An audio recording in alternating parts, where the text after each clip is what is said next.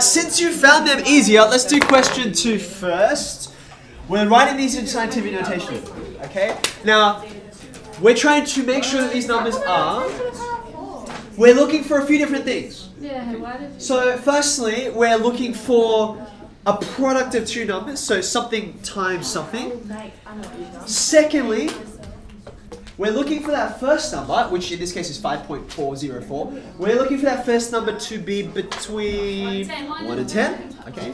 And lastly, we want this number here to be 10 to the power of something. And so far, all of those check out. So let's go through this one at a time. 5,404,000. Because I start off by saying 5 million, if all I had there was 5 million and no other numbers, how many zeros does 5 million have? 6. So 10 to the 6, perfect, thumbs up. Okay. Then you take the 5, that's going to be your one main digit, and 0.404, big thumbs up if you got that. Some people ask me, how many significant figures do we put onto this question? You put however many significant figures there are. And in the first place, I don't know anything about this number, so how many significant figures can I assume that there are? 4. Only 4, right? 1, 2, 3, 4. These may be significant, but there's no reason for me to say that they are, so I'm done. That answer's perfect, okay? So that looks good. What do we think of that? This one? Who agrees with this answer? Yeah, okay, thank you, hands down. So, by the way, you've got a couple of choices here, especially with negative indices, they're easier to mark up. Choice number 1, get out a calculator. Remember we have this button, right? We've got the, you can do this, you can type it manually, but B, you've got a button that does that in one hit for you. Go to your calculator now, type in 3.04. Where's the button again? It's sort of next to the decimal place, I think. Bottom middle. Yeah, bottom middle, okay. And then put in -3. Does it hand you this number? No. Is it? No? Yes? I heard a lot of yeses and some no's. Press the... Okay. Yeah, okay, so that back. Cool, okay. So it's handed it back to you in scientific notation. Has it? Okay, so you've got some settings on your calculator I can fix for you in a minute. Okay? So, thumbs up there. There is one other way we can check, rather than like appealing to technology. What this means is, right? I'll come back here actually. What this means is you're multiplying by 10 6 times. Yeah? So,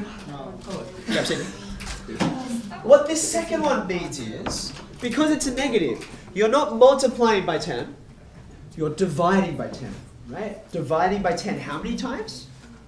That's a -3.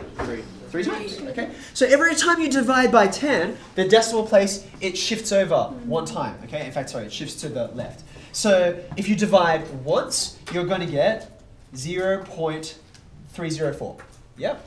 If I go again, you're going to get 0.0304. You do it the third time, and this is the number you get. Okay, so lots of ways you can check. Last one, yeah, okay, it was a bit of a curveball. It's a weird number, right? Because you don't have to do anything with it, but if you want it in scientific notation, you have to include this guy. Why? Why? Scientific notation? Well, firstly, the definition of scientific notation is we want this times 10 to the whatever. It's a 0 because how many zeros are there after the 5? 0. There are no zeros after it, so I'm done. Okay.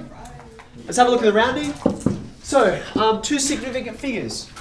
The most important numbers, sorry, the most important digits in this number are the 3 and the 1. So, that's perfect.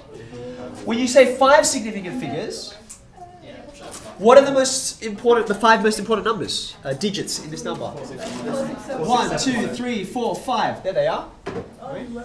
So you look at this guy and you say, if I'm to round him, are the rest of the numbers telling me to round up or stay where I am?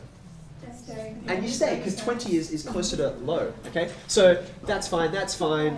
These were also all fine. Okay, 3 significant figures. I'm going to ask the question again.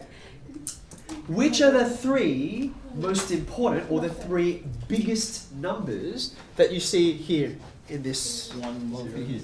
Well, yeah, all of these guys here are not significant, right? Just like these guys are not significant, right? So therefore, you start there. There's the first one, second one, third one, like that. So then you look at the rest of the number, and you say, does the rest of the number tell me to go up or stay where I am? And the answer is, that's pretty small, you stay where you are. Okay? So, happy times. A tick, just so you know. Alright? Well done.